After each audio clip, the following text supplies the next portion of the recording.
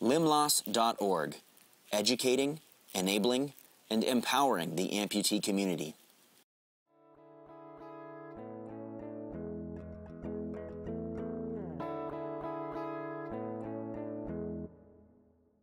As your guide, taking you through the prosthetic fitting process, I want you to become very familiar with the 5 different parts of your prosthesis. The more you know about each of these 5 different parts and what they do and the options available to you for each part, the smoother your fitting is going to go and the more success you're going to have. By way of overview, the 5 different parts of your prosthesis are: first, the suspension; second, the socket; third, the shank; fourth, the foot; and finally, the alignment. First, let's talk about suspension. Suspension is the part of the prosthesis that prevents it from falling off of your limb while you walk.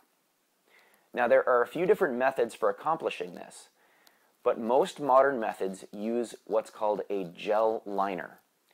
A gel liner is a device that's rolled onto your limb, and once it's rolled on, it doesn't come off until you want it to. Now, some gel liners are called locking gel liners. That means that they have a pin built into the bottom end.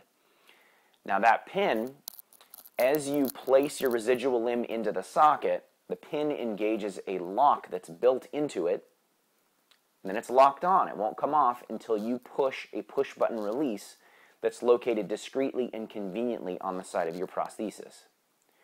Now, there are a couple of other methods of suspension, but I don't want to make things too complicated. So what I want you to know is that suspension is the part that keeps it from falling off. Next, let's cover the socket. The socket is the part of your prosthesis that's very, very important because it's the part that your residual limb slides into. You've got to remember, your residual limb wasn't built to bear weight. So a lot of your practitioner's skill and expertise goes into creating a socket that applies pressure to your limb in a way that's both comfortable and highly functional. Now, there are a couple of different types of sockets, and they apply pressure in different ways. But the ultimate thing that you want to remember is that both types of sockets are designed to make sure that you're comfortable and you're able to use them with a lot of control. Next, let's talk about the shank. You want to think of the shank like you do a shin bone. Basically, it's the part of the prosthesis that connects the socket to the foot. Now, from a prosthetic point of view, if we have enough room to work with in this area, it's a very clever place to put in what's called a special adapter.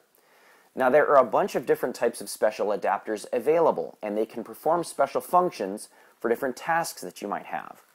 The most common type of special adapter is what's called a rotational absorber. Basically, it's an added cushion that absorbs any sort of twisting motion that your prosthesis can put on your limb. Now, without a rotational absorber, sometimes those rotational forces, like for example if you're swinging a golf club, can be really uncomfortable because that twisting motion can kind of jar your limb.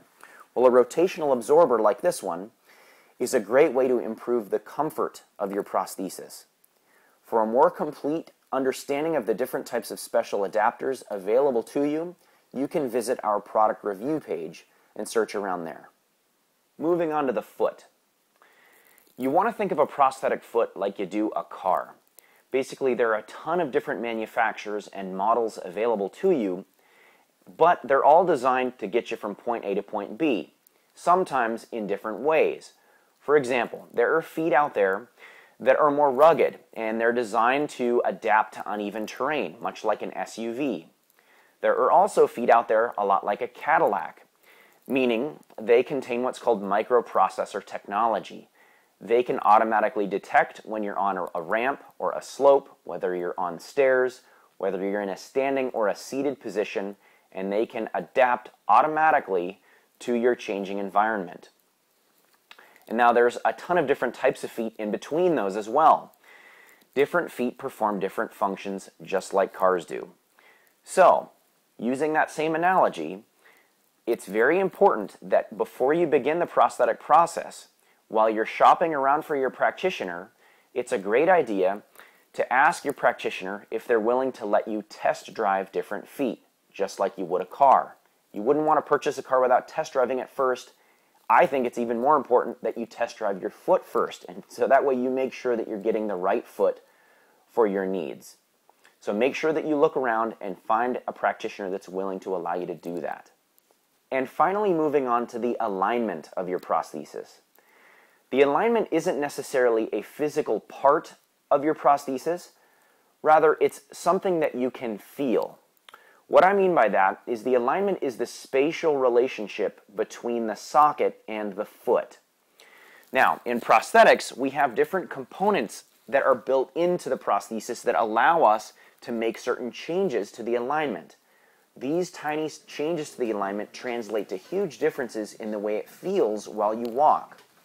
For example, a couple of different ways is that number one, we can change what's called the toe in and toe out.